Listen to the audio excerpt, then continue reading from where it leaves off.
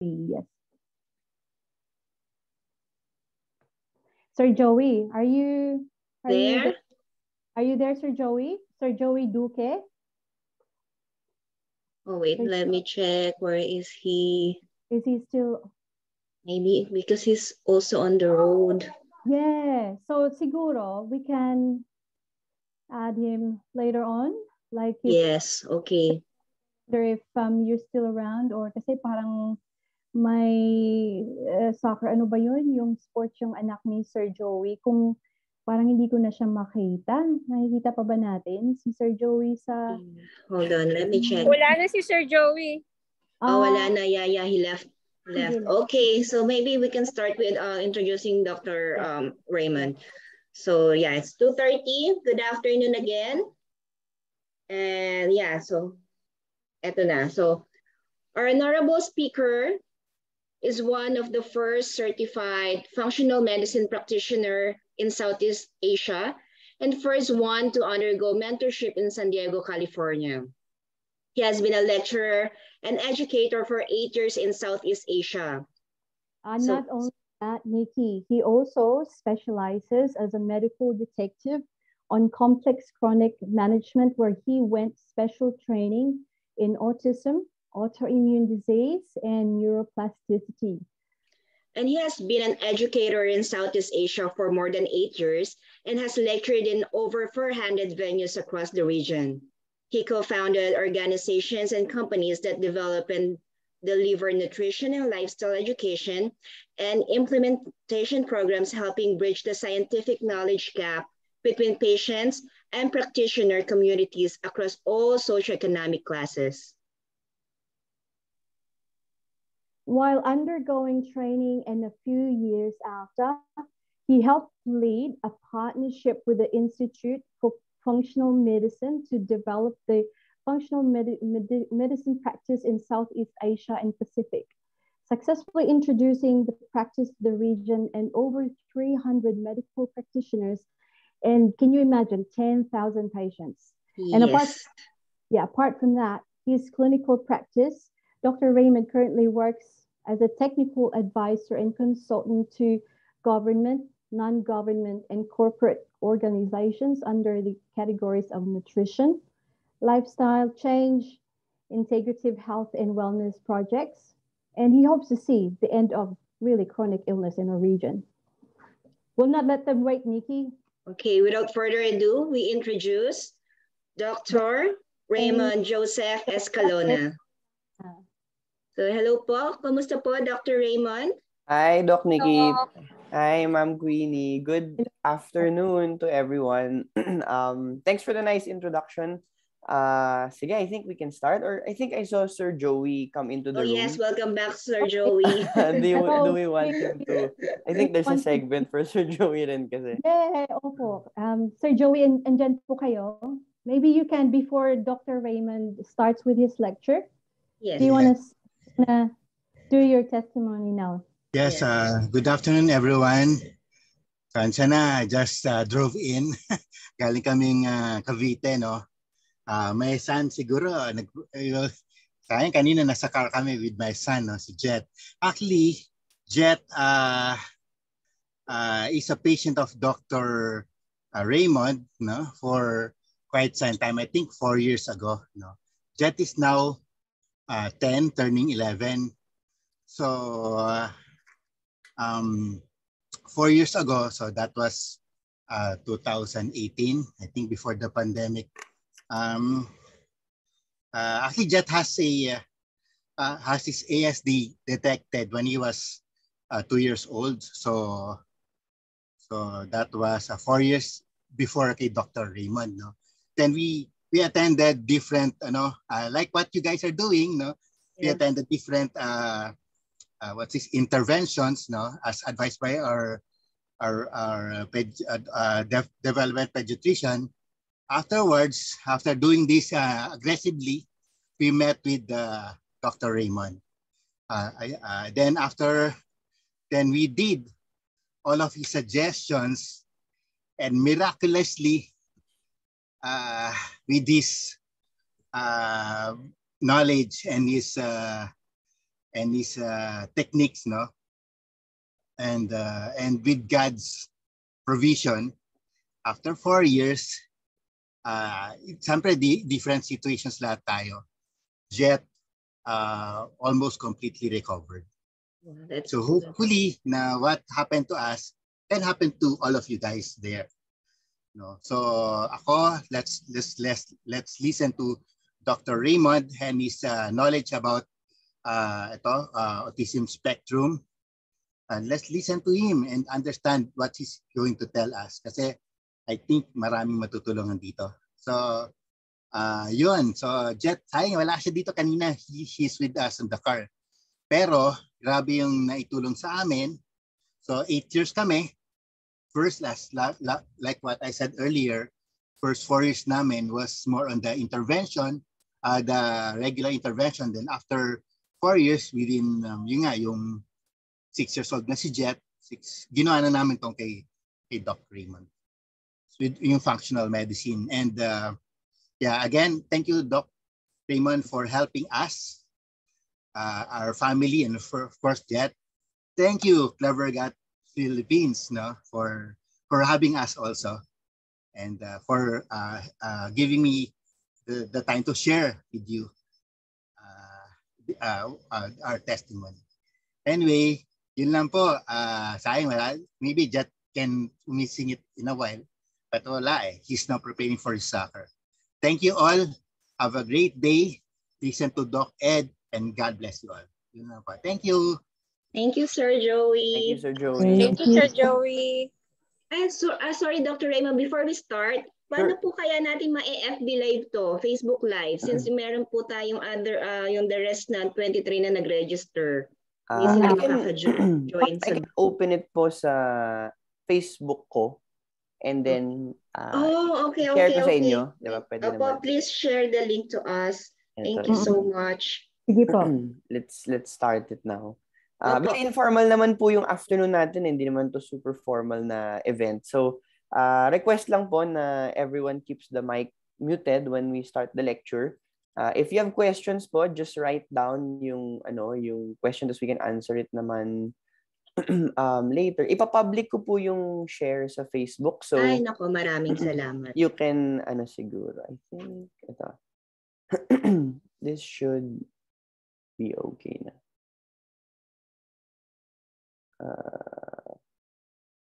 Go live, share to timeline.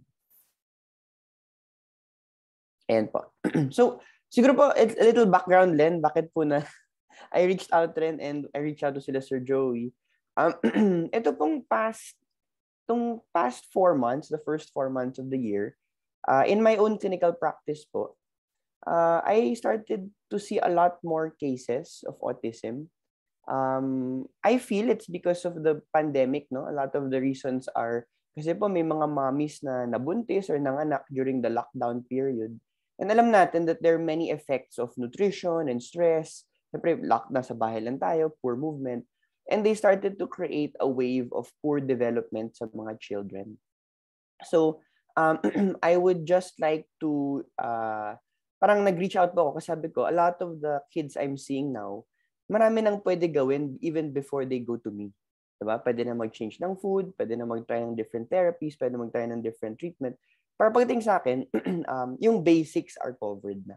So, ang objective po natin for today's session is malaman nyo po, kayong mga parents, kung ano yung mga basics that we espouse sa clinic. Para ngayon pa lang, di ba, meron na kayong mga pwedeng magawa. And at the end of the day po, basta you do good basics, the health of your child will always improve. Whether or not it will improve the symptoms of autism or developmental delay, it will make them healthier from the core. So, kung meron sila mga rashes, makiklear yun. Kung meron sila mga symptoms, makiklear yun. So, let's open our minds po today, and I hope maging patient lang tayo kasi I'll be speaking in Taglish the whole day po. Did you see na po the video sa Facebook page ko? Hold on. The Facebook page. I-share, try ko siya i-share sa... Oh yeah, this one. Okay, sharing the group. Ayan, it's on my profile. Okay.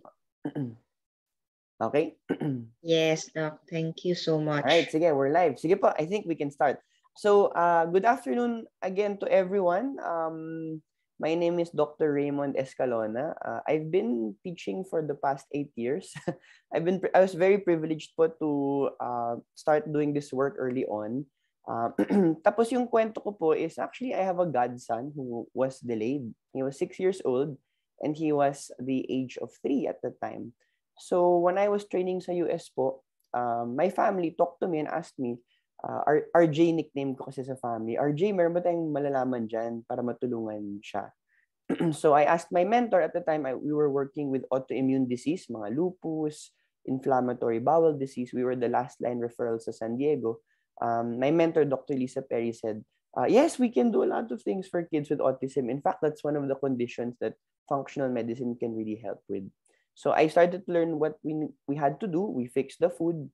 Thankfully ngayon, he is now 8 years old. Back to normal school na rin po siya. Nahabol namin yung development from 3 na angat namin all the way to at par. But it took time po, no? So from 6, 8 siya ngayon or 9 na siya ngayon. So it took 3 years rin to get him on par. Different reasons for different kids. And today you're going to see the different models po, kunwari, that we try to look for sa mga kids. What are the different patterns of issues that we have to deal with? So, okay, with that, let's start na siguro. I always have to share affiliations, no, para lang makita niyo yung mga bias ko rin as I lecture. We do run a company locally called Nutrigeneering. We bring in supplements that are not available in the market that we use for patients. It just helps us in the clinic back end. If we wait for the big players to bring them in, hindi dumadating yung mga produkto kasi it's too small a market for them to bring in. We do nutrition lifestyle education programs for communities, and I do teach for a supplement company called Metagenics. Okay, our main objectives for today are as follows. We're going to discuss how we do a functional assessment of autism spectrum or developmental delay or disability. We are going to look at how do we then initiate or start yung personalized multi-model program for kids. Most of the programs will always be single target programs. We're just going to do therapy or we'll do this nutrient therapy. How do we make a multi-model program na it will hit all the specific needs at the same time? Our functional concerns, function meaning their ability to do things, no, will be, to answer today will be, what truly is the gut-brain axis? How does that work? How does the immune system play a part po? So yung immune system natin, how does it play a part in brain development? What is the mitochondria? What is mitochondrial function? How does that implicate yung or how does that create change sa brain?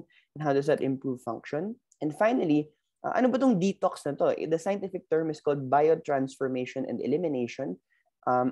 How does that work, and why is that important for kids with this condition? So to be able to tell you a very good story, let's start with a case. No, this is a child that I had the privilege of treating when the pandemic started, 2020. So initials are SP. She's a 5-year-old female. Ngayon, yung parents niya wanted to have a baby talaga. However, hindi sila na-bless early on and nahirapan sila to conceive a baby.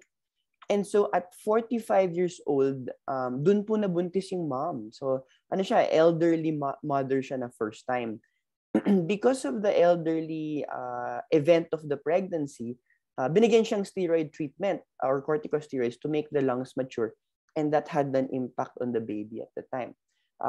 SP was born at 38 weeks, so good maturation naman. Born cesarean section and then breastfed for 10 days tapos bottle fed na afterwards. No complications after birth. When SP was starting to grow up, so syempre 5 years old lang po yung baby natin, no? So at less than 10 months, na-notice nila ang dami niyang mga eczema. So mga nagbo-bloat yung tiyan niya all the time. And then at 1 year old, na-notice nila na yung eye contact parang hindi permis, parang nagmo-move yung eye contact ng baby. At less than 3 years old, they sought a consult with a developmental pediatrician.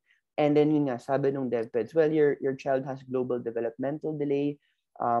Yung social skills niya, 2 years old lang. Language skills are 2 years old. Hand-eye coordination, 1 year, 10 months. Performance is 2 years and 8 months. Locomotor skills at 3 years old. And then she skipped the crawling stage with no good core strength, and poor balance at the same time. At 5 years old, they try to put her into classes and therapy, but she doesn't listen. She doesn't know how to play with toys. Could not really express herself. She had dark circles under her eyes. She's very hypersensitive to mga sound, to sight. So nagugulo siya pag mga cars na dumadaan. Other symptoms that were not related to her developmental diagnosis was that she was known to be an insomniac. So her sleeping patterns were very bad. Sipunin siya or rhinitis, laging nagsisneeze, hatching na hatching.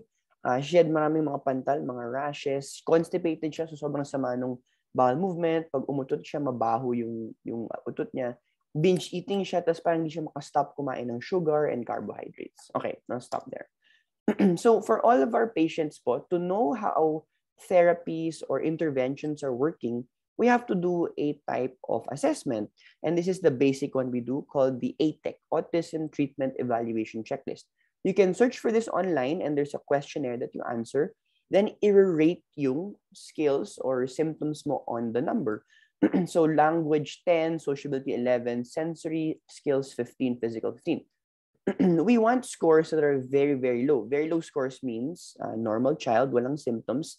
High scores means, or the higher the score, the more dysfunction for the child. We also use a document which we were trained in from the Institute of Functional Medicine called the Symptoms Questionnaire. And the Symptoms Questionnaire is a rated scale. Yung parents will answer this. So may symptoms ka ba sa head? May symptoms ka ba sa eyes? Iso-score lang yung mga symptoms. I'll show you the page again before. Notice nyo po dun sa left side ng photo natin, dun sa head, may mga symptoms siya, no? Headache, faintness, dizziness, insomnia. So, i-rate from 0 to 4 ng parents or ng patient yon. Then, the higher the score, the more symptoms or the more dysfunction na experience nung ng patient natin. Okay, so we also build what we call medical timelines. Very different po kami kumuha ng history from other physicians kasi the first consult an hour and a half, we ask you everything, how you were born, ano po nangyari from 0 years old all the way to today, and all of the details in between. In this page in front of you, notice po dun sa white space natin underneath, these are all the symptoms that SP had. Tapos nun, I put it po in chronologic order based dun sa age niya. So the age is on the arrow. So nung before 10 months old, notice there, may eczema, may bloating, may sipon, mucus, poor sleep at night. Something was off na daw sa behavior. At 1 year old, right there, you can see poor eye contact. Then at 1.7 years old, dun na nagpa-DevPeds consult, and then the story goes on moving forward. Dun sa different segments, on the left side of the page, you'll see yung birth history. Dun sa middle part ng page, you'll see mga triggering events dun sa development niya. And then sa pinaka-top part, our lifestyle, mga food na kinakain niya, and other types of mga exposures.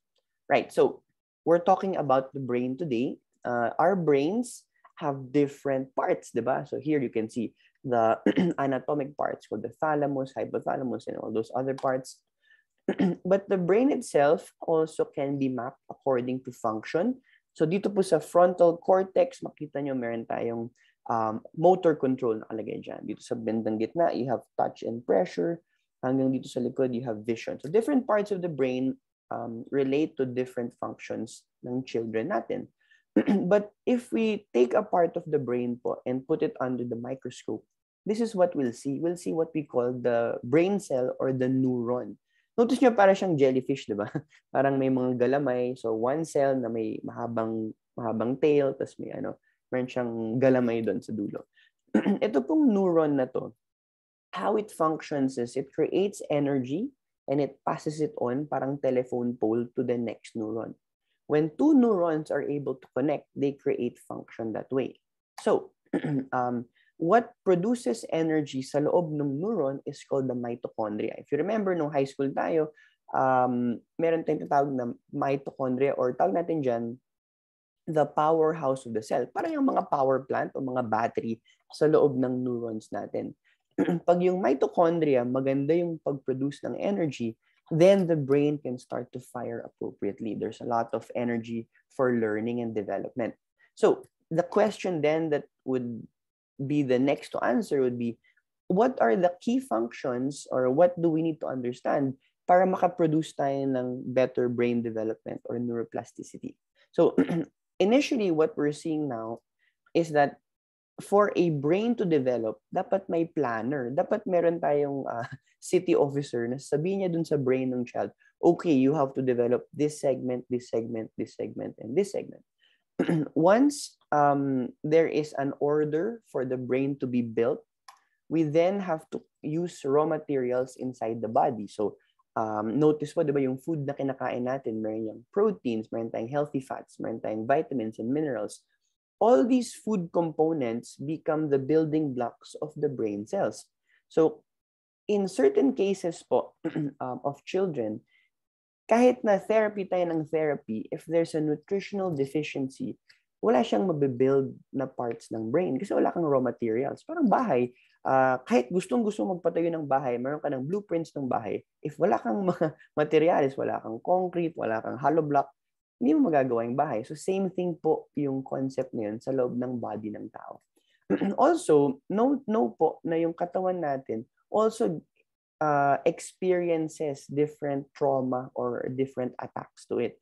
So itong photo ko dyan, parang yung city, di ba, kinidlat yung part ng city, dito sa next, nasunog yung part ng city, dito sa next, binaha or na-flood yung part ng city, in the next one, nasira yung building.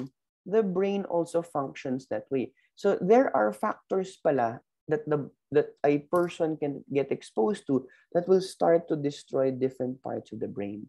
Kaya pala there are some kids where natututo po sila on how to speak or how to do certain tasks. But after a few weeks or months, nawawala na naman yung ability. We call that regression. Regression types of developmental disability are in kids who have something na nasisira yung brain nila consistently.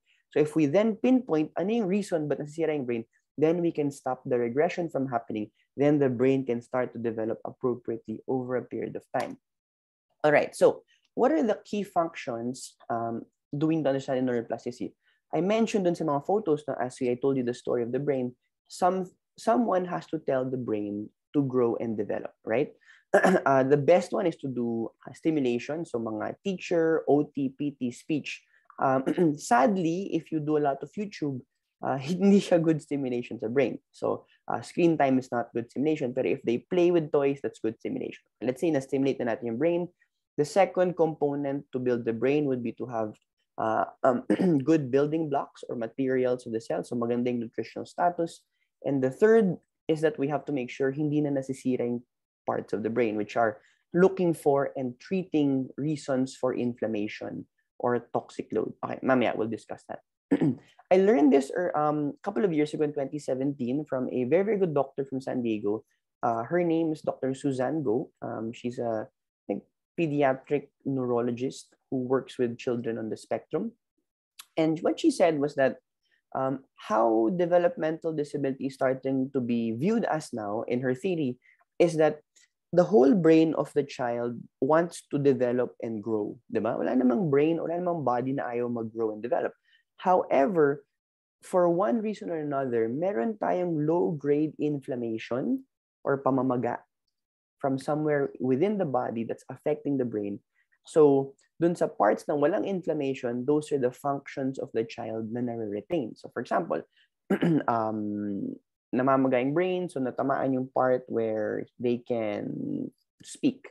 That area lang yung tatamaan, so yun yung may delay. The other parts of the brain grow and develop normally, like other kids. But where do we see this, though, in published literature? So as I lecture, you'll notice na I'm going to keep showing you mga evidence bases. So these are all peer-reviewed journal articles. Para you know na hindi ko inimbento yung kinakwento ko sa inyo. But here's a good paper showing that. This was published in Frontiers in Neurology. It has the title, What Does Immunology Have to Do with Normal Brain Development? And the pathophysiology underlying Tourette's and Tourette's disorder. I think mayroong nag-unmute. Can you ask someone to mute? Okay. Okay, please keep your mics muted. Thank you so much. Okay. So, medyo technical, no? But I'll explain how this works later on. Basically, the paper says that the cellular and molecular processes that constitute our immune system are crucial to normal brain development. and the formation of brain circuits when the child is developing. I'll show you the photo in the next slide.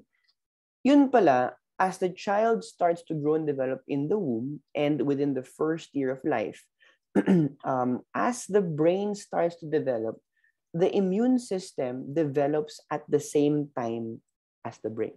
So if at the time that the child is developing, yung immune system niya pala is not developing appropriately or meron siya mga infection na kalaban, it has an effect on brain development at the same time.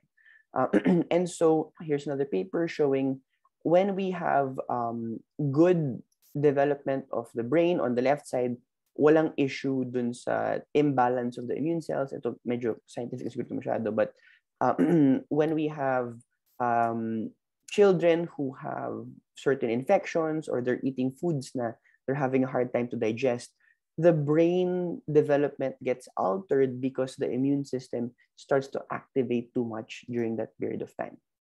So let's go back to SP. I showed you this timeline before.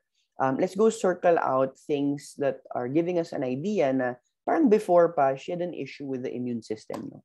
Well, we know that if a child is born via cesarean section, because dumadaan sila hindi dun sa vaginal canal, there's less healthy bacteria that is put to the baby. Cesarean section delivery plus formula milk most of her life starts to create a lower healthy bacteria development inside her, and that leads to poor immune function. Notice na right away, within the first year of life, meron na tayong mga signs of immune dysfunction. Symptoms of sipon, symptoms of skin rash, eczema, symptoms of bloating sa stomach. These are early signs that there's something wrong and that her body is starting to produce inflammation, which then we know now can affect the brain pala at that same time. Okay, so if inflammation is the thing that we have to deal with, diba? We have to look for where it comes from. Paano ba namamaga yung katawan ng tao? Where does it come from? Well, through years of research by other scientists, we've seen that when we start to consume food pala, we break down the food within our digestive system. And as we break down that food, it starts to feed different bacteria in our bodies. And the bacteria will start to signal our immune system whether to trigger it, to turn on or to turn off. And then we clear out the food. The researchers have found out that our entire digestive system is home pala to 70% of our immune system. So, for example, you want to fight the flu, you want to fight COVID, you want to fight some type of virus or bacteria, it all starts in the digestive tract. If you eat the wrong types of food, we will foster the development of unhealthy bacteria, which will lead to poor immune function in the long run. Same is true for kids. When kids are given certain foods that are sugary, processed, have additives, that will start to espouse the growth of poor bacteria, and that will start to turn on the inflammation in the body.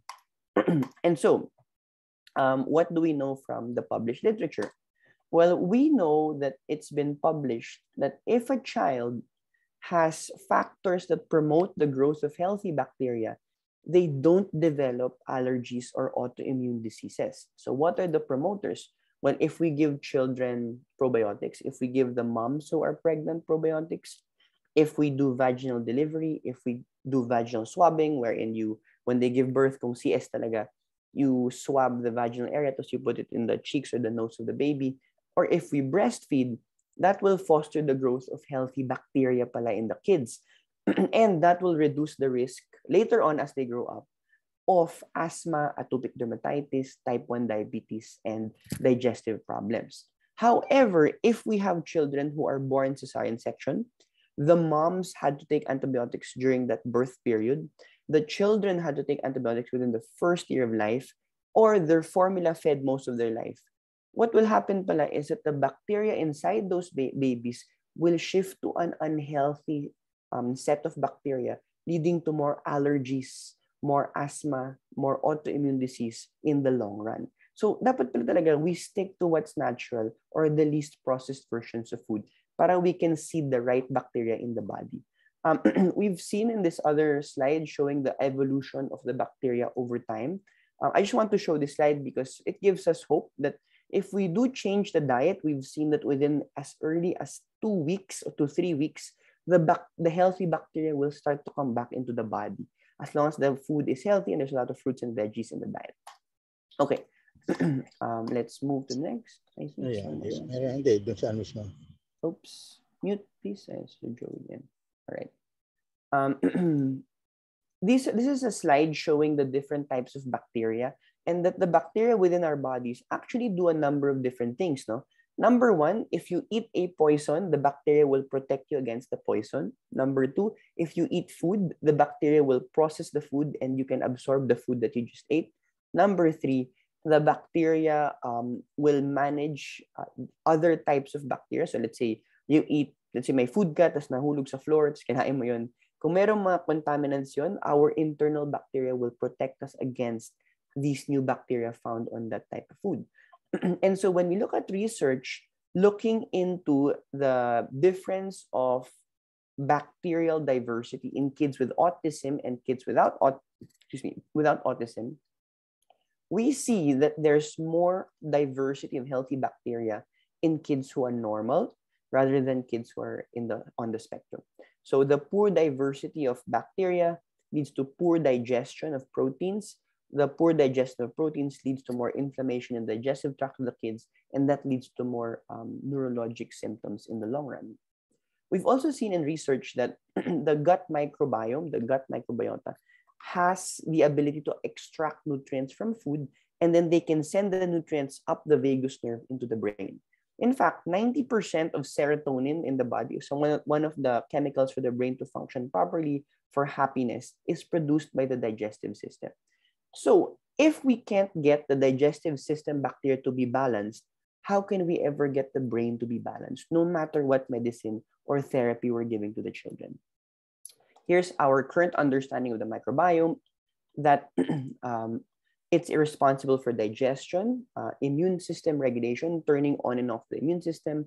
It's responsible for neurologic function, brain function, and it's responsible for clearing toxins from the body. For what we then can conclude in this first segment is that proper gut microbe diversity, so the good balance of bacteria, improves all the symptoms of digestion, therefore leading to better symptoms of brain function in the long run. So when we go back to our case, no, si Espin, our 5-year-old female na autism spectrum, what are the evidences in her story and timeline that she has lower bacterial counts for healthy bacteria or an imbalance in the digestive system bacteria? Well, again, I mentioned cesarean section delivery will imbalance the bacteria. Breastfeeding, non-breastfed babies or formula milk will imbalance the bacteria. As the bacteria get imbalanced, notice that the symptoms of inflammation started to go up: eczema, bloating, mucus, poor eye contact. And then notice on the upper right side, when the food was more controlled, when they were giving her more spinach and beets, the symptoms of autism would get worse. She'd get more nightmares. But when the food was good, she'd get less bloated. So later I'll discuss that. But we know now that if children are responsive to oxalate-containing foods, it means that there's a fungal infection inside the body. I'll show you some of that later. Okay, so in summary, we know now, no, that food can trigger inflammation. If we eat candies, sugar, processed food, additives, coloring, they will make more inflammation sa digestive system natin, and that will then lead to inflammation of the body and or of the brain at the same time. Here's an example of how that works out. So there are many researches or many suggestions out there that ask people to stay away from gluten or dairy, ask their kids to take that away. And the mechanism why that happens is because of this. In individuals who are susceptible to gluten or dairy, we've seen that the gluten particle goes into the digestive tract, and that particle starts to increase a certain strain of bacteria. And in increasing the bacteria, they start to produce more toxins in the digestive tract. When the gluten particle in susceptible kids starts to stick to the digestive lining, it sticks to this receptor called zonulin. It opens the gut channel. I don't know if you've heard of the term leaky gut, but in 13% of cases in kids or adults, gluten itself can be a trigger to open the gut lining. And as the gut lining opens, all of the toxins outside the digestive system can come in and create inflammation. Here's another example of how this mechanism works. But before that, I want to show you this paper showing that when kids on the spectrum were tested to see how much zonulin was activated, meaning in the as a response to gluten exposure, they found out that most kids actually had increased zonulin or increased leakiness of their digestive systems. Right. So what then would be a good diet to try to start off any parent who has a new diagnosis for their child of developmental disability or delay? Well, we can see that a type of elimination can help out. Specifically, what the research is showing is that although there are no associations between gluten and improvements in autism, and although there are no significant changes when you or research behind taking out milk, we're seeing that, when we test kids' bloods and we start to take away these food compounds, there's an overall lower inflammation level sa kids' bodies when we do it. That's why to start off, we start all our kids with a certain type of elimination diet for 3 weeks. And then after the 3 weeks, we start to put back the food slowly. What do we eliminate specifically? We do the big three: sugar, gluten, dairy. We also try to eliminate processed food. We eliminate soy and corn because of the pesticide content. And locally, I've started to try eliminating white rice from kids, because I've seen there's also a lot of pesticide content in rice. And then after the 3 weeks, we're going to try to put back the foods one at a time to see if pagbalik ng food, meron ba silang response? Is the behavior better or worse after they put back the food? If the behavior becomes worse or there are symptoms that happen after, then we know that that food triggers inflammation in that child. Medyo may pagka-trial and error kasi, again, all kids are different. This is an example of an elimination diet food plan, which was given to us by the IFM. Okay. When we do a type of elimination, we have to make sure that you're using whole foods. There's no processed food. It's mostly protein and veggies, and carbs would be gluten-free grains. But what it does really is it starts to repair the digestive system. It lowers the inflammation level of the body. It starts to foster healthier bacteria. And at the same time, it starts to repair and replenish nutrients that are lost if they're eating a certain way. So just remember that the digestive system of a person is what houses the immune system. If we don't eat properly, the immune system can never get stabilized. And if that can't get stabilized, we can never stabilize the brain in the same manner. Okay, good. These are the things that we expose our digestive system to. Food, bugs, toxins, and stress. This shifts or changes the bacteria that live inside us and the microbes and the fungi that live inside us.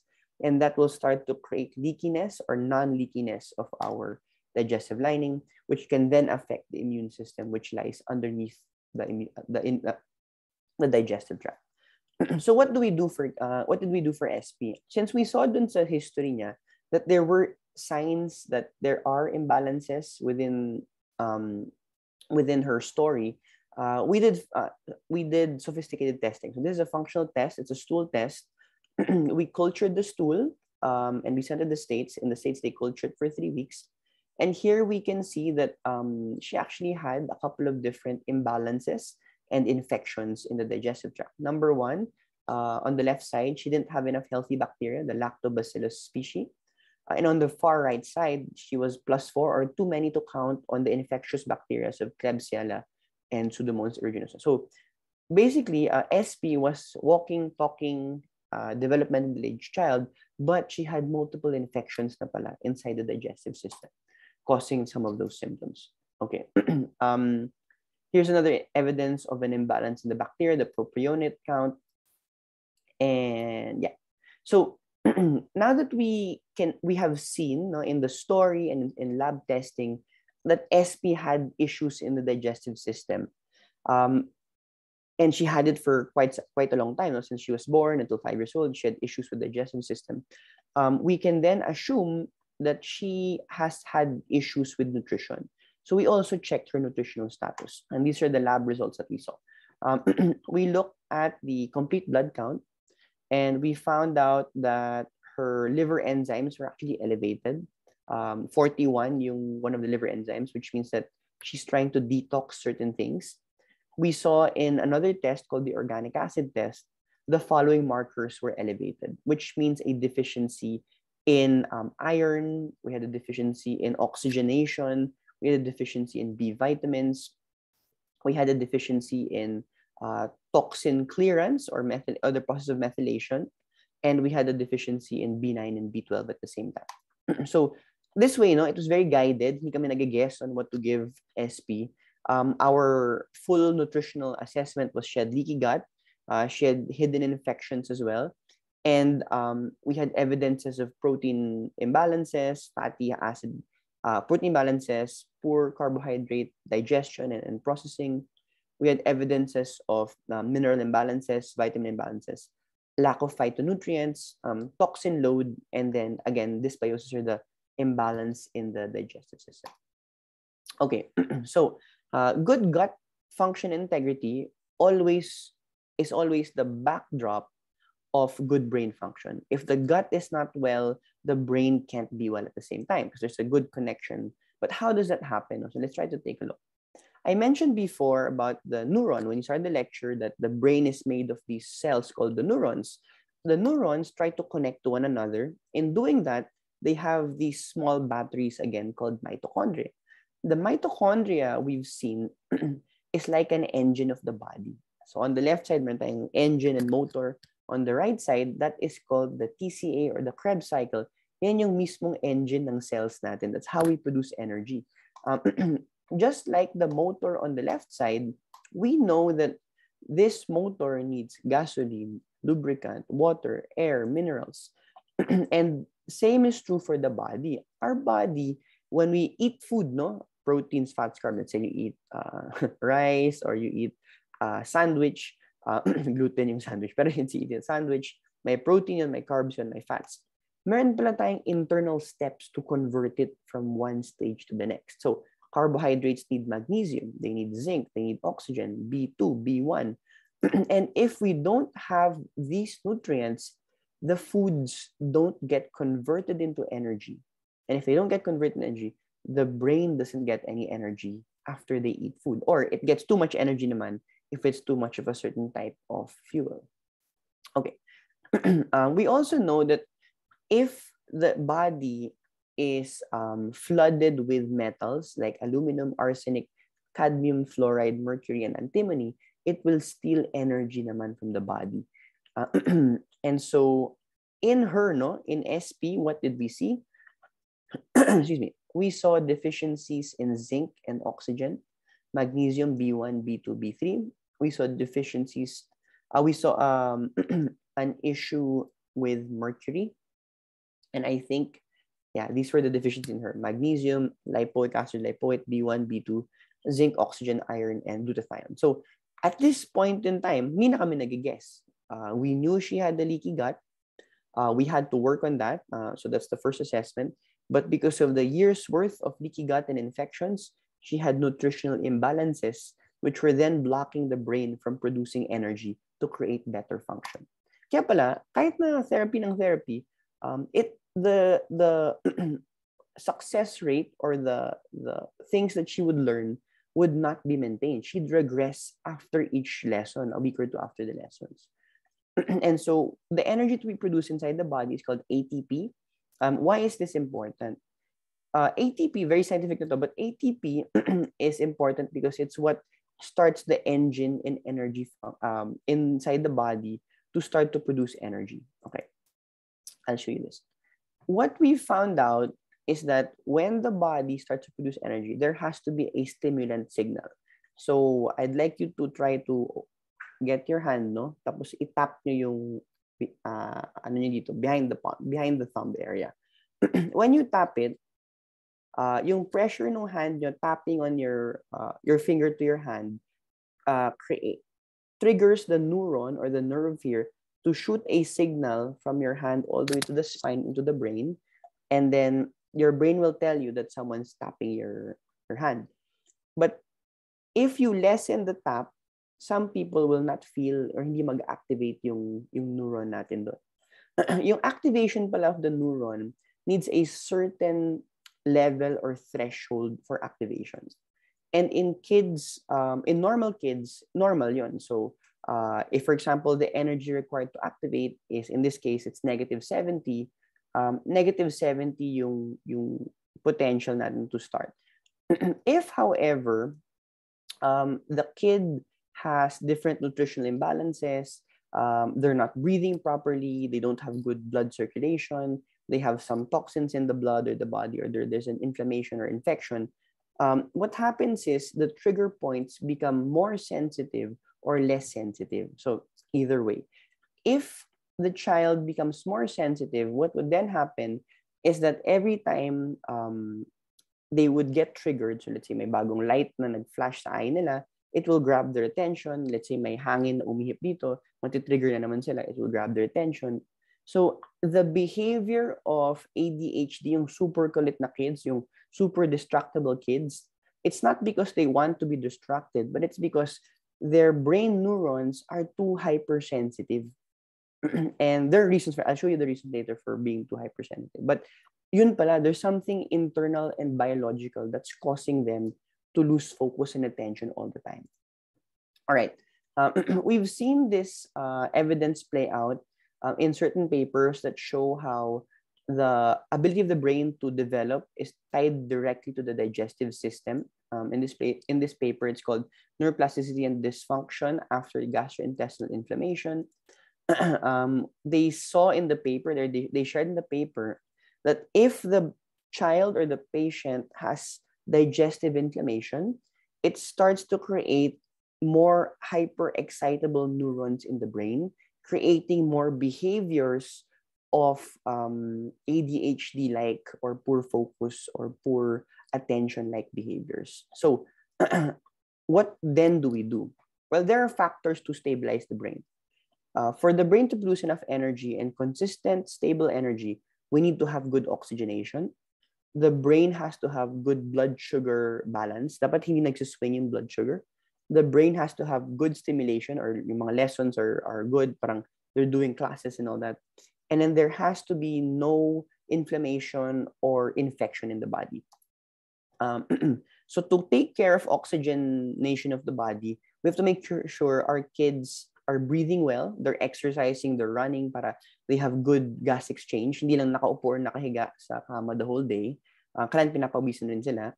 We have to do a complete blood count and an iron panel to check for anemia. Some kids, siguro mga 30% of the kids I see have some type of iron imbalance or anemia. Or they have to be belly breathers, not chest breathers. Yung belly breathing can be trained through different types of therapy or yoga for autism specialists. I'll show you how that works out later. Number 2, I think we might go over time, sorry, pero I'm doing a slower lecture today para lang everyone can understand. For blood sugar, we have to make sure that the blood sugar is stable. So the food we eat has to have protein in every meal and fiber to make sure that the blood sugar is stabilized. We can't give kids just bread, crackers, chichirya for breakfast, lunch, or dinner, or snacks, because once you just consume carbohydrates, the blood sugar will swing up. When the blood sugar swings up, they're going to be very, very hyper. And then after 40 minutes, the blood sugar will drop down. When the blood sugar drops down, they're going to start to crave sugar at the time. So if you have kids who are super hyper after meals, check if you're feeding them too much carbohydrates or sugar during the meals. Stimulation is through classes or therapies. And then oxidative stress or inflammation, we have to hunt for inflammation by looking for toxins or hidden infections and removing foods that they can't digest. And then nutritional status. Okay, let's talk about toxins in the environment. What is the state of our environment? We know that most of the food is contaminated with toxins in the form of coloring, additives, and different types of chemicals. This was a article that came out in 2021. We have plummeting sperm counts now and shrinking penis sizes. If you're familiar with the lady Erin Brockovich, she actually wrote an article back in 2021 saying that we might see the end of mankind soon because the chemicals we're using go into the environment, and then they go into the bodies of people, and then they start to create more estrogen or woman hormone like syndromes, causing these shrinking penis sizes and sperm counts. We know that from 1950 to 2015, the plastic production has increased over a period of time. Currently, we're producing more than 350 million tons of plastic per year. The plastics and toxins are produced in factories. They go to our cities, from the city to the home, to the garbage disposal sites. And then they find their way into the water system, into our oceans. And in our oceans, we have big microplastic issues there. So much so that in recent publications also, we've seen microplastics in unborn babies. So even before they came into the world, the mom was exposed to microplastics. They eat something with microplastics. It goes into the digestive system. It enters the intestinal area, goes into the blood. That blood goes to the baby even before they're born. So now more than ever, it's important to understand that we have to detox. Detox is an idea or a concept where, despite what we're exposed to, persistent organic pollutants, metals, toxic antibacterials, phthalates, BPA, we can clear them out because the body is designed to clear them out. But how do we clear them out? Well, we use the liver and the kidney and our pooping to clear out things. So we have to make sure that everyone has adequate and daily pooping behaviors. If not, things will get stuck in the body and we're going to start to store more toxins over a period of time. We also know that the liver is the main powerhouse of detox. And so the liver needs a number of different nutrient keys, no? Specifically, we need the following: B2, B3, B6, B12, B9, glutathione and flavonoids, or the pigments of fruits and veggies. We need proteins, methionine, cysteine, magnesium, glutathione. We need B vitamins, vitamin C, antioxidants. If we don't have these, things get stuck in the body. And if the toxins get stuck in the body, they can cause problems in the long run. Specifically for our kids, when things get stuck in the body, that's an extra load for their bodies to handle. And so there's less body or cellular energy that goes to brain development and brain function. All right. Let's skip this. All right. Sorry, I'm going to go over time. I think it's already been 45 minutes or 50 minutes, but maybe about 5 minutes na lang. 5 to 10 minutes na lang ako. One key nutritional key we found specific to autism is sulforaphane. This has undergone a number of different randomized controlled trials in the US. Basically, it's from cauliflower, cabbage, garden cress, bok choy, broccoli, Brussels sprouts. Locally, mustasa or mustard greens has a lot of sulforaphane. In the research, we've seen that it has an impact on 3 specific mechanisms: the ability of the body to produce energy, the ability of the body to clear toxins, and the ability of the body to induce lower inflammation in different areas. So just a summary of what the research is showing. This is the randomized controlled trial done on kids with autism. And they said that in the research, this is a Zimmerman trial. They said that sulforaphane led to small yet non-statistically significant changes in the total and all subscale scores for the primary outcome measure. While for secondary outcome measures, like the ability of the kids to speak, the ability of the kids to interact with parents, and the ability to focus and have attention, it showed statistically significant improvement. So clinically, I've been using sulforaphane for 2.5 years now. The research shows that 1/3 of kids start to get a type of improvement. I've been seeing that the same outcome clinically. So in all the kids, we try a 6 to 8 week trial. If in 6 to 8 weeks the kids don't improve, then they're a non-responder. We don't try it anymore. But In a third of the kids, we start to get better behavior and better speech. So in terms of nutrients for the brain, there are many articles that show the different types of nutrients, but I'll show you my list, the ones that I really take a look at all the time. And again, nutrition is very personalized. We can't go over, we can't go under. They have to be at the right level.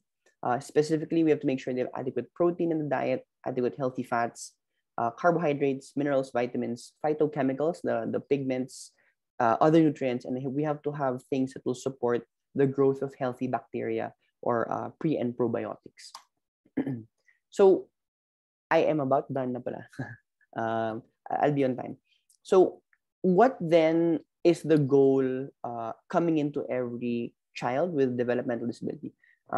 It's not to ask them to develop, it's to understand that they're not developing because there are underlying causes to why the brain is not expanding. And so in this case, we're trying to understand, is there a food trigger? Is there an infection that's not treated? Are there toxins getting stuck or continuously getting exposed to? Is there a stressor or is there trauma? And what's the nutritional status like? So what did we do for her? We put her on that standard 21-day elimination diet and reintroduction. We worked to remove the infections. We worked to improve digestive function. Then we repaired the digestive tract to make sure it's sealed and not leaky. We started to put healthy bacteria, and then we rebalanced her nutritional imbalances. Then we started to do the brain training or therapies aggressively. Then we track the progress every time. So if we do the elimination diet, that starts to improve immune function, right? So immune system has an impact on the brain, and it improves microbiome diversity. When we work through the digestive system, we're trying to clear out toxins. When we improve GI absorption, it's for nutritional status, which then supports the brain through supporting nutritional needs of the mitochondria. And then we induce the neuroplasticity. Again, when we just induce neuroplasticity, or we just ask kids to develop, but there's no nutritional back end or there's no work on inflammation, the gains will be slow, and the gains for some kids will not be sustained, or what we've seen are not sustained. So here are the specific things we did for her. Every child is different, but we use similarly, almost the same stuff for most kids.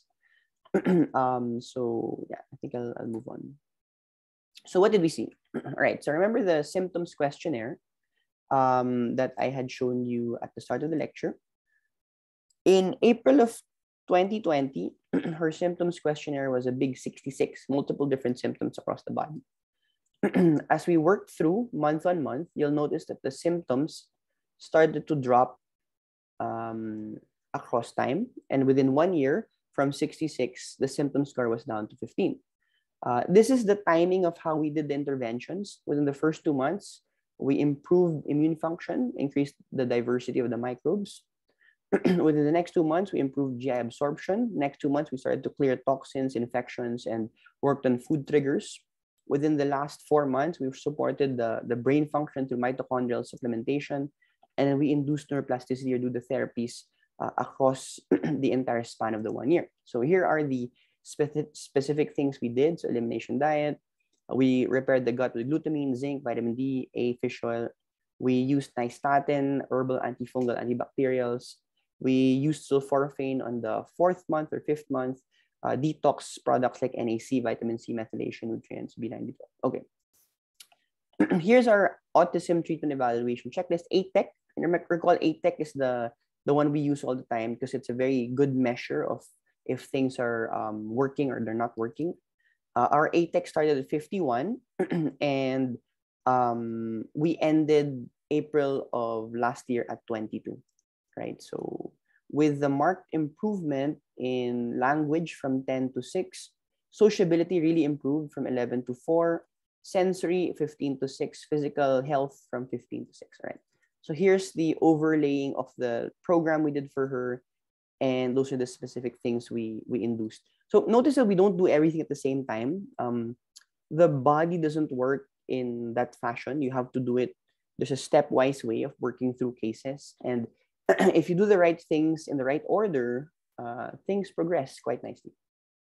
Here are some studies showing a rapid and complete recovery from autism of a child who was thought to be fully autistic, but when the functional medicine doctor, Dr. Cindy Baker, worked on the child, they found that they had a mold infection, aspergillus mold infection in the body.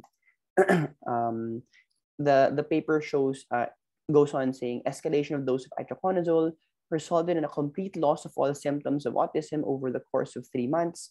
This rapid, complete reversal of autism is consistent with several articles proposing mold in general and aspergillus as a potential major cause of autism. Again, most kids might have it, but we don't guess because we're using medicines to treat.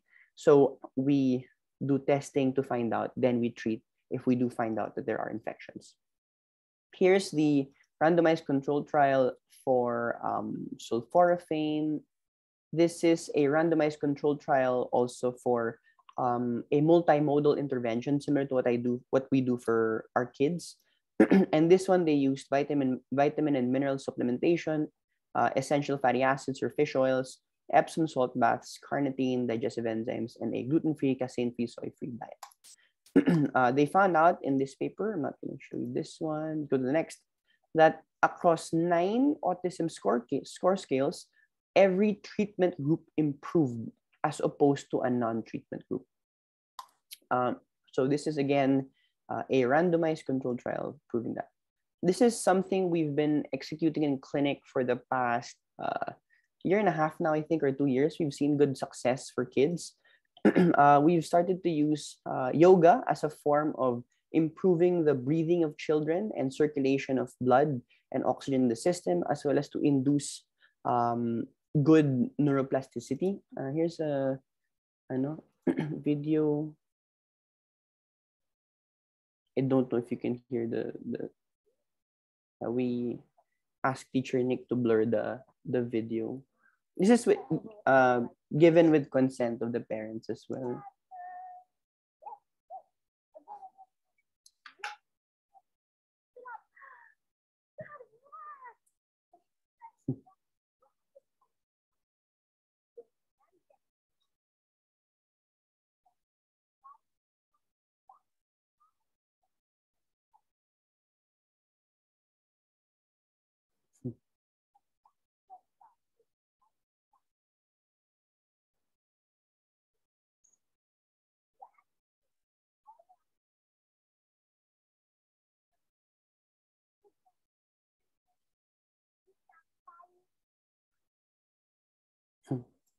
So you'll notice that when we do those types of therapies, we're inducing good expansion of belly breathing to stimulate the vagus nerve, creating a good connection between the digestive system and the brain to stimulate better neuroplasticity, right? So in summary, sorry, the lecture took longer than expected.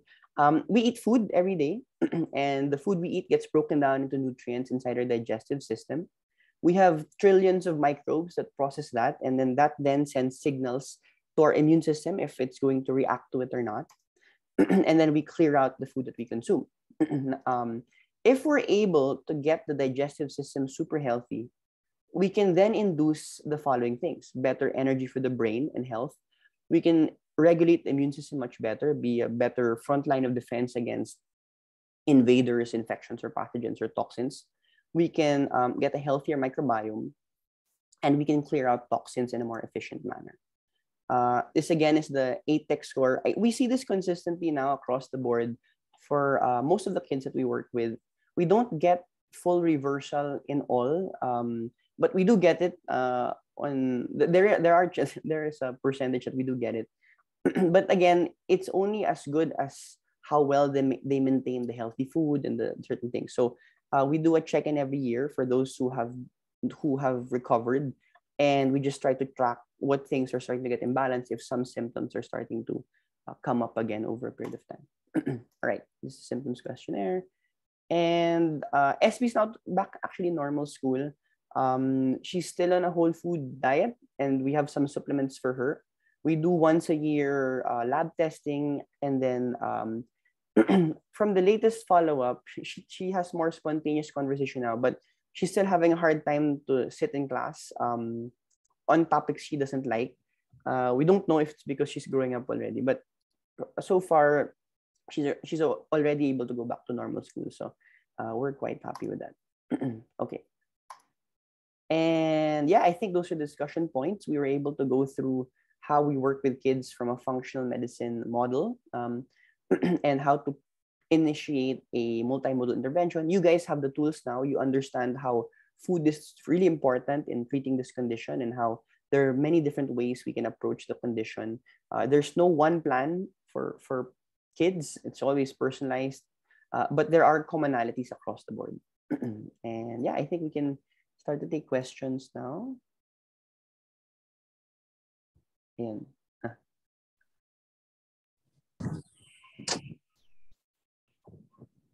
Okay, thank you po, Dr. Raymond. So informative. That's so informative. Yeah. So guys, do you have any questions after the discussion? Yes. Hello? So one at a time po. So si Anne.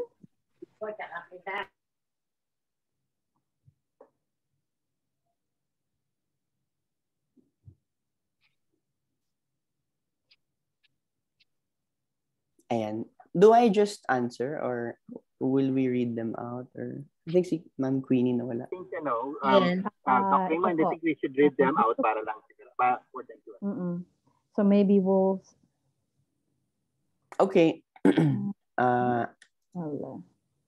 Eto, si Miss Anne actually asked, hi Miss Anne, good afternoon po. How about the Nemencheck protocol? Do you recommend it?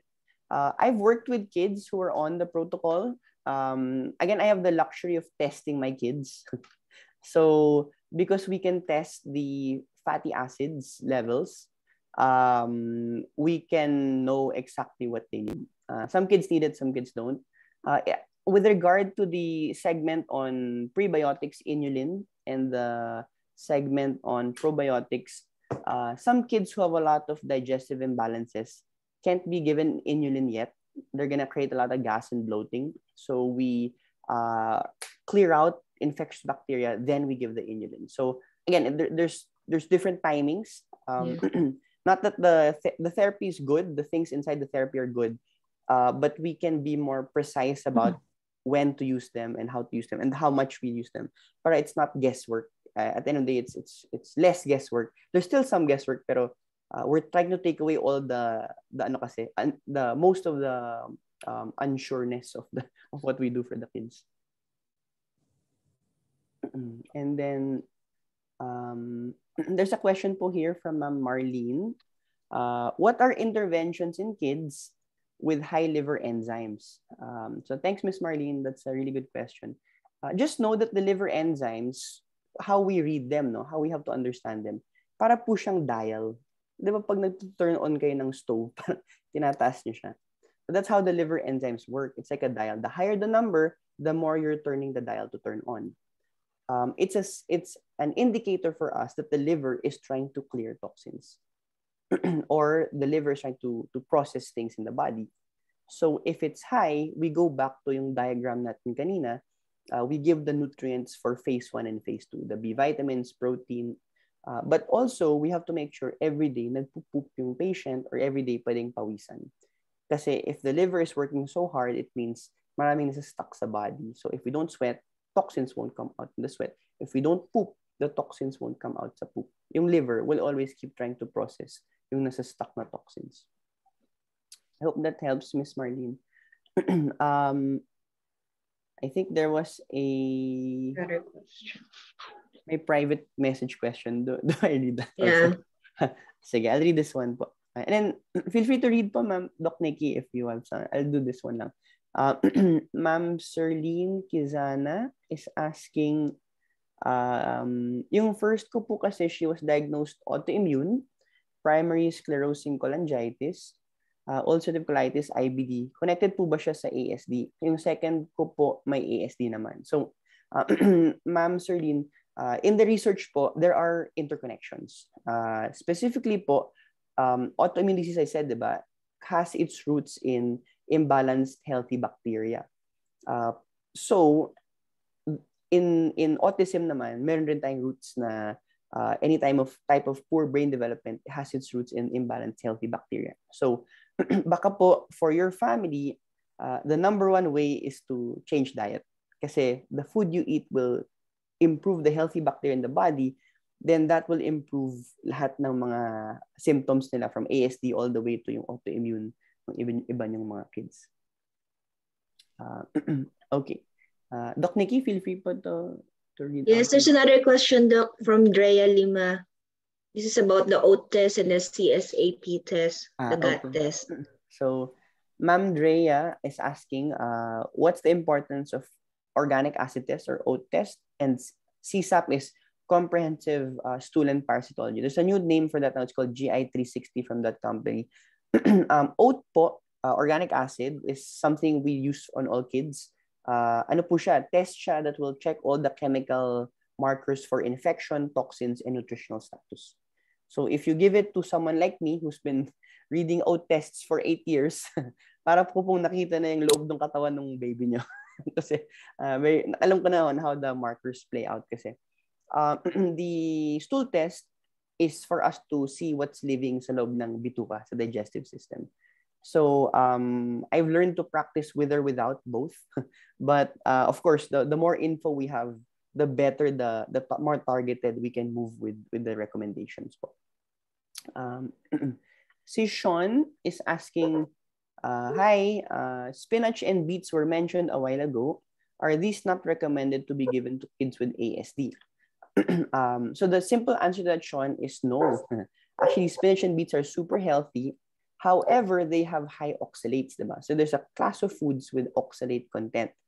It turns out in some kids on the spectrum who have a fungal infection, they can't eat oxalate-rich foods kasi the fungus eats the oxalate and it loads that oxalate toxin into the body. So either you do a trial of low oxalate diet, see if the behaviors improve, or we can do a test, yung organic acid, to see if there's fungal infections. Then we treat the fungal infection, then okay na yun. Most kids naman, if they don't have a fungal infection, they'll be able to tolerate the spinach, beets, or high oxalate foods. Okay. Doc, my question po dito, and how about fulvic acid and zeolite? Do you recommend din po ba yun? Okay. So, hi, Ma'am Anne. Good afternoon po. Fulvic acid and zeolite, these are binders, no? They start to bind out toxins from the gut. It will work if we are trying to clear out infection and we're trying to clear out toxins, but only if the liver is processing correctly. So, let's say constipated yung child, we don't even try to use fulvic acid or zeolite kasi hindi nga gumagalaw yung digestive system. So normally what we do is we kill infection. So we do some type of treatment to clear out infection. Make sure that nagpo-poop sila every day by changing the diet. And then every 3 days we'll give the zeolite or we'll give the fulvic acid para lang to be a binder. I've used something cheaper. Locally, I use psyllium fiber. We found out that it's more available, it's cheaper. Or from a food standpoint, sometimes we ask families to make smoothies, mga healthy na fruit veggie, more veggie than fruit na smoothie. Marami ng fiber yon, it can bind out the toxins sa bituka ng baby. Okay. Okay, Doc. Do you still have time? Or, yeah. Kahit naga 4:30. Thank you. Okay. Parang interested yung mga nakinig ngayong hapon. So parang na-enlighten sa discussion niyo po. So parang ang daming tanong. This is my passion ko to talaga. I love kids. Not I love the kids that they're on the spectrum, but I love talaga working with kids kasi nga it's a very personal for me. It's a very personal issue kasi nga with the family thing we had. Advocacy niyo po, parang naging ganun na po. After the work on bringing functional medicine sa Southeast Asia, I stopped that na. Ito na yung parang naging naging passion ko lately. Opo.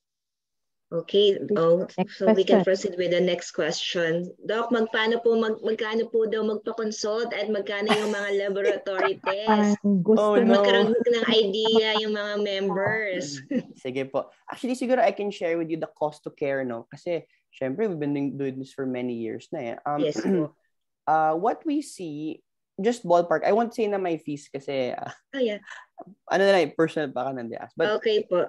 siguro po if a child undergoes functional medicine care, whether under me or other functional medicine doctors, at the very most, you'll spend about 100,000 to 150,000 in a whole year for the first year.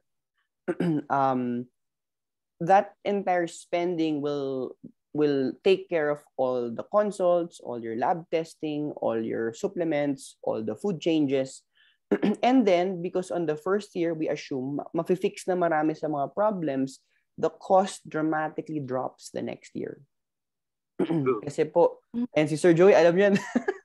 Ayun, baka, Sir Joey, baka you can share po kasi kayo po, you went through na the cost aspect rin of that eh.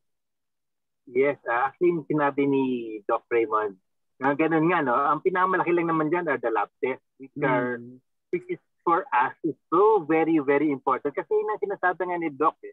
Yung kahit anong gawin mo with the therapy, kahit anong gawin mo with the food, pag hindi alam talaga yung cost ng problem, yung mga lab tests like the infections, the molds, all of these things, no? Pag hindi nila makuha, pag hindi na gumaling yon, kahit anong food gawin mo pasok, ay, it will work. Hindi ko sinasabing hindi. Pero, pag naayos yung mga bacterial problem na hindi, anak ko, jet ay ang laki. Diba, Doc, naalala nyo? Pag may bacterial tayong tinest sa kanya, ang parang halimbawa lang, assuming na yung tamang niya is mga 200 to 300 lang dapat yun. Kay jet is 5,000. Na-alert kami doon. Diba? Opo. Clostridium. Naalala ko pa po yung test nyo eh. Clostridium yung sa kanya. Diba? Tapos when we fix that, mga 2 weeks lang yata doon tayo, diba, Doc? Fix that eh. Tapos we went to, nagpunta na kami into what's that? Yung elimination diet na. May tamang sinasabi ni Doc kanina, may progression eh. When we do the progression, rightfully, of course, merong standard. Maraming, sabi ni Doc, iba-iba with the kids, no? Pero if we do it with the tamang proper way, mas effective, mas mabilis eh. Tapos, si yung si S, diba, yung kid, diba? One year ba lang ba siya? 1.5 years pa yung sample ni Doc. 1 year po yun, 1 year. 1 year pa lang. Si Jet, 4 years na eh, after. Ngayon, almost recovered na si Jet. I'm not saying na, but sabi nga yung Doc, different persons, different, dito.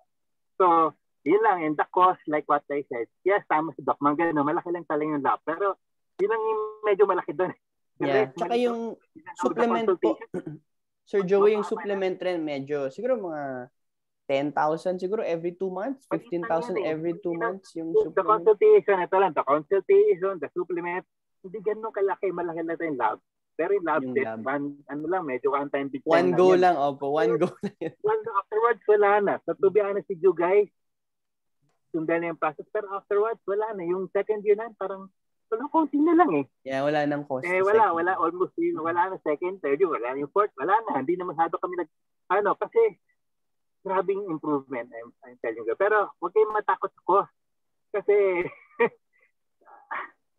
anak niya eh. And, Yes. diba, anak natin sila. Yun yung importante for them, diba? And, alam ko rin, Nikki, diba, your anak mo, Doc Nikki, so much, ilaki ng improvement. Pero ako, guys, thank you, Doc, again for your time. We appreciate you. Ayaw po. We appreciate hanggang 4. Hanggang 4 o'clock para Yeah. Thank you. Thank you for those na never got. Pero yun, again, balik ako doon sa costing. Huwag kayong matakot, huwag kayong magbigla.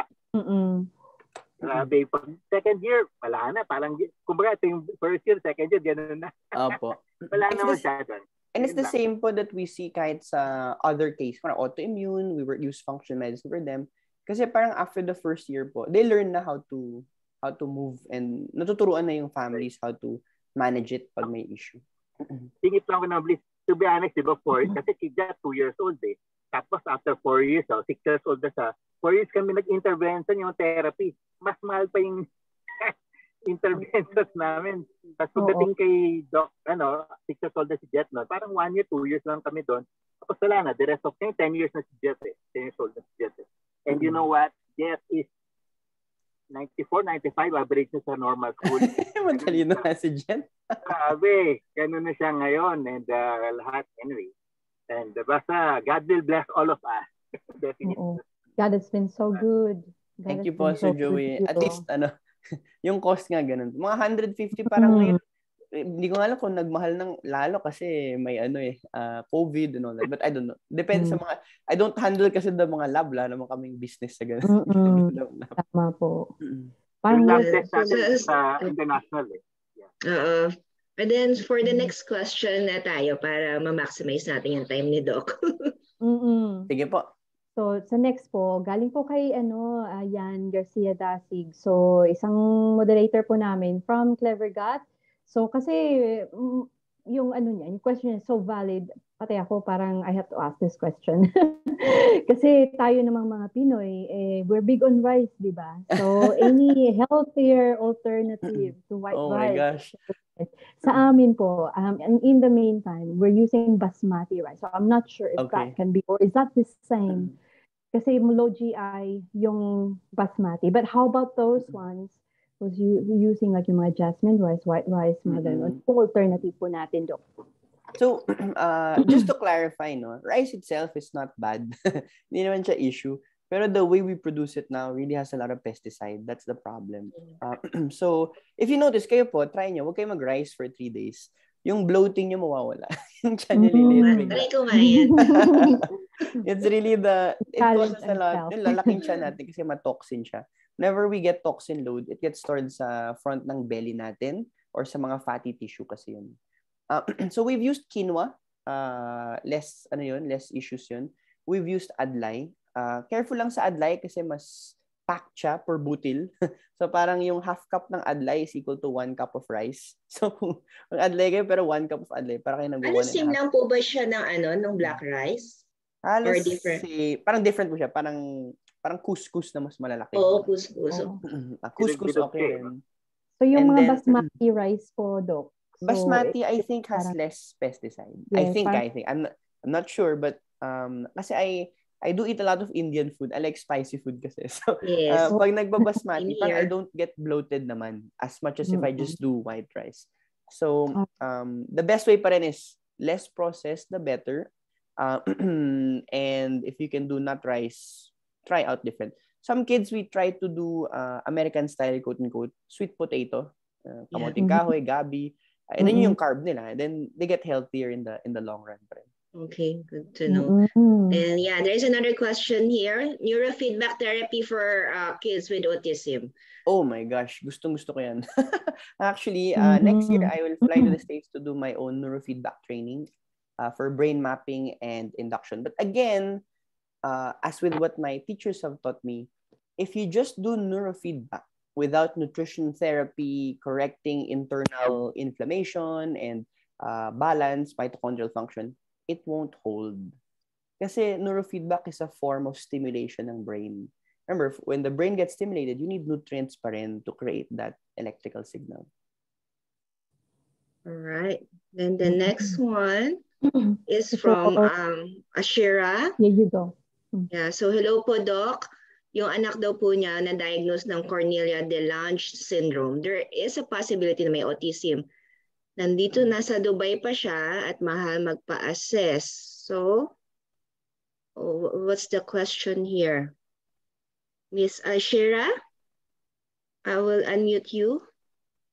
Is she here? Nasaan si Miss Ashira? Ashira, I think she left. Yeah, we'll probably wait. We'll come back for Miss Shara when she comes back. There's one more question for Doc. Yeah. What's your take on folinic acid and B12? I've read an article that the combo of these two show the most improvement as per parents' observation. So what's your thought on this? Okay, so folinic acid and B12 or folic acid and B12 are two interventions that have been known to be used by a lot of practitioners. They do injection, they do very high dose. We have the luxury of testing. So we will see if they need. But in the clinics that I had gone through before, if hindi kaya i-test, they do a trial of a high dose. I think the folinic acid is called glucoverin. Walang glucoverin sa Philippines. I've been trying to find, pero wala kayong mahanap. And then the B12 is just methyl B12. So they just do a high dose. There's a calculation per kilo. Personally, I don't do that kasi, again, when we do the organic acid, I know the level. I know how much I need to give. But it's worth a try. There are some kids that really respond well to high B9 or high B12 doses. All right. And then, the next one from one of our moderators as well. Until what age is functional medicine care recommended? And at the same time, another question, which is the same from Dr. Christine. Is it best to test kid at a younger age? My son is already 14. Can he still improve if we start this now? So the same with Ate Donna. Okay. So thanks, Ate Donna. Thanks, Doc Christine, for the questions. I've worked with as early as 2 years old. Actually, I have a 2-year-old one that's quite delayed because he had a lot of operations early on. But the best time to start is when they can eat solid foods na. Kasi a lot of the therapies need some supplements to be taken, liquid drops or whatnot. So kapag bottle fed pa sila, it's very hard to do any type of therapy. Also, yung sa age as they go older, when brains get older, they become more rigid, diba? Parang mas set sila sa ways nila. It doesn't mean it can't be changed. Neuroplasticity happens at any age naman. It's just trickier. But at the very back end of everything, if 14 na po yung child nyo, Doc Christine, meron na siyang mga metabolic imbalance na rin inside if nag-sustain yung developmental issue. So, the skin might not be healthy na, might have gained weight na, they might have issues with bowel movement, digestive. Yun, malilinis lahat yun.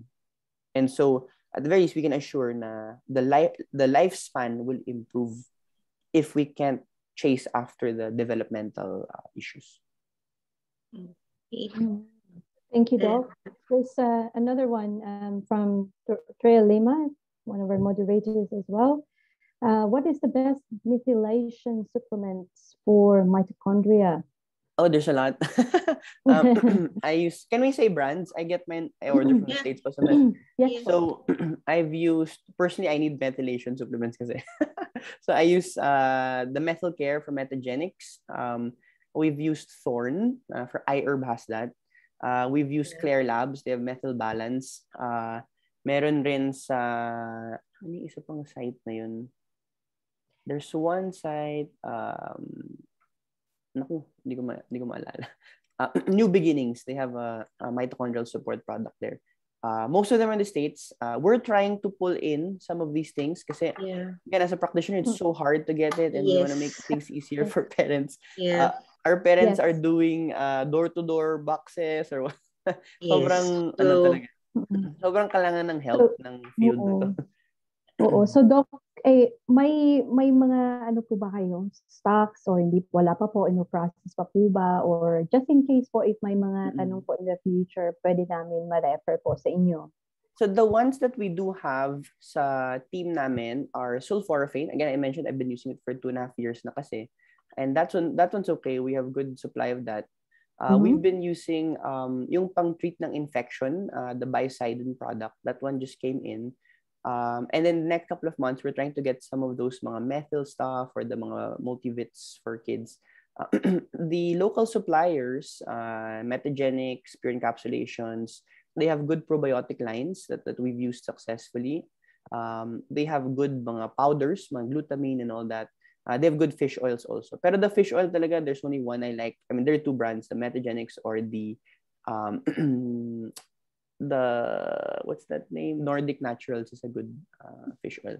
But again, we tested, diba? We don't guess anymore. So yes, that's right.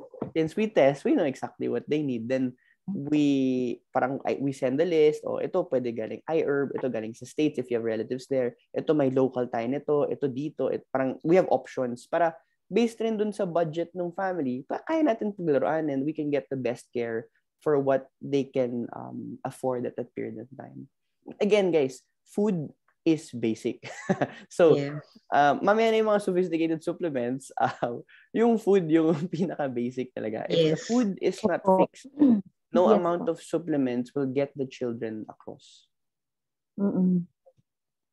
And I find po, Doc, in the last, few years of researching and then learning about gut and the brain health, yun lang pong isang na ano ko, if your child has a healthy gut, dun lang po ma-absorb yung nutrients na nakakain nila sa everyday. Tama po ba? 100%.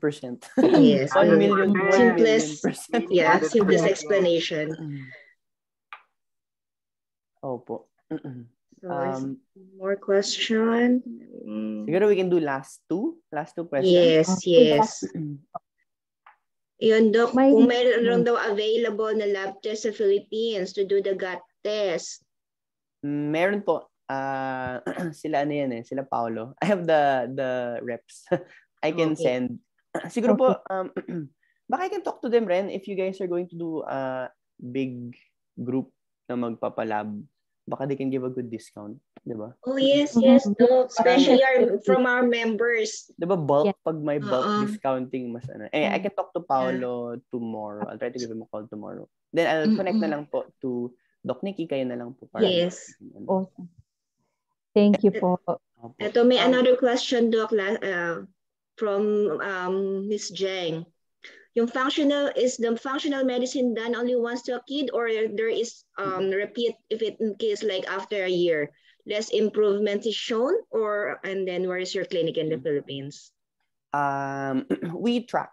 So if we work together as partners, if you'll allow me to help you through and through, we'll work through and through until okay tayo.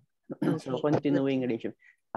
More often than not, after the first year, things become better, hopefully. And because of that, there's less need to see me talaga, or less need to see our team. Dun po sa work ko, I used to be with Life Science. I was the director there for 2.5 years.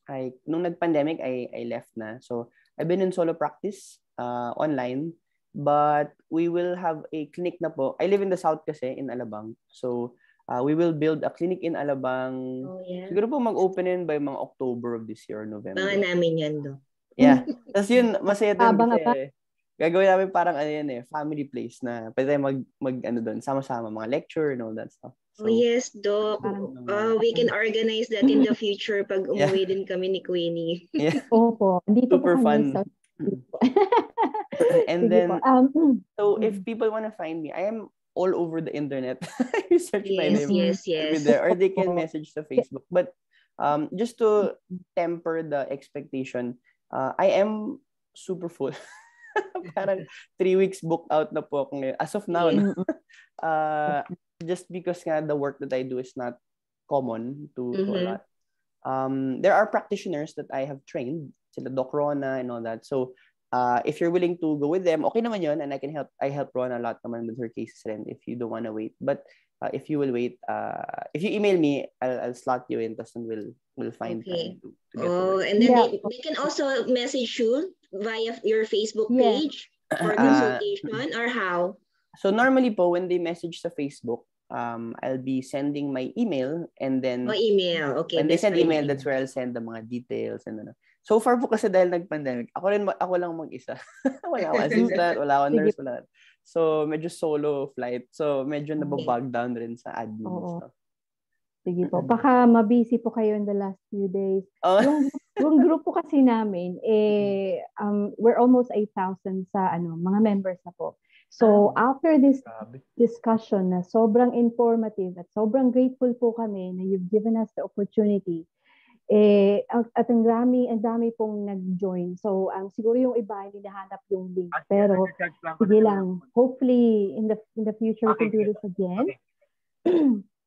Pero yung just in case po may tatanong, we can refer it to you somehow. So baka mabisi-bisi po kayo, but we and Nikki are happy to help kung ano mang yung mga gusto niyo pong itatulong sa amin. We're always here. Thank you. Also po, we can do other sessions. Yes. Siguro parang I found po, yung nice would be yung mga Q&A sessions, kahit Q&A sessions lang, kahit Yes. wala na lecture, we sit in for an hour, it's Q&A tayo doon, may mga tanong. I think that can help a lot of families. Kasi, syempre, a lot of families, when they get the diagnosis na bago, parang, and what am I gonna do? Daming, daming questions. So, most likely we can get even some of my colleagues to go in, thus we can help answer questions. Doc, we can collaborate. Yes. And then, from Dr. Christine, she wants to train. Game. Yeah, Doc, we're willing to can build I be trained by you? yung office building, pinalot ng tawa.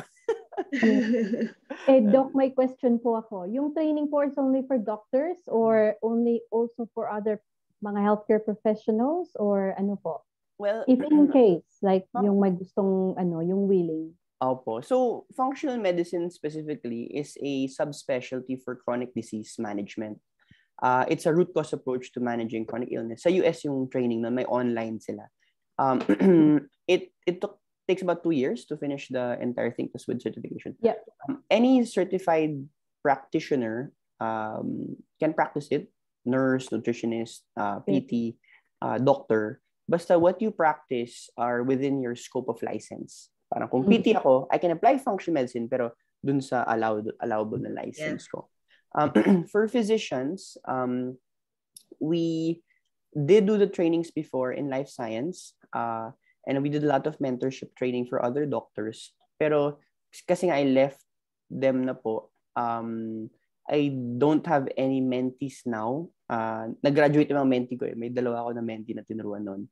But yes, Doc Christine, if you're game, let's no problem. We can start working together. Meron kami ibang mga ititain, I think, in the next couple of months. But in the Nutrigeneering company we are registering nutrition training programs for professionals. Kasi po, di ba parang walang murang mag-nutrition sa parang hindi advanced yung nutrition ng Philippines. So we're getting that into the PRC. Hopefully by July, okay na siya. Tapos if you're interested, we'll post it na lang. I post it naman all the time sa wall ko if there are trainings or whatnot. Pwede naman sumali. Then we'll teach you how to read labs, how to maneuver food. Yes, Doc. Interesting yan. Lalo na yung group lab na natin for in collaboration with Clever Gut. We can really push this through. Okay. Yes. And I'm very interested to join yung mga training niyo po. So registered nurse po ako dito. Ay, wow. Nice. So I am so interested with this kasi yung anak ko po has got a lot. And you were saying about that 5-year-old na bata kanina. Parang nasalamin niya kasi yung anak ko eh. Oh, so, no.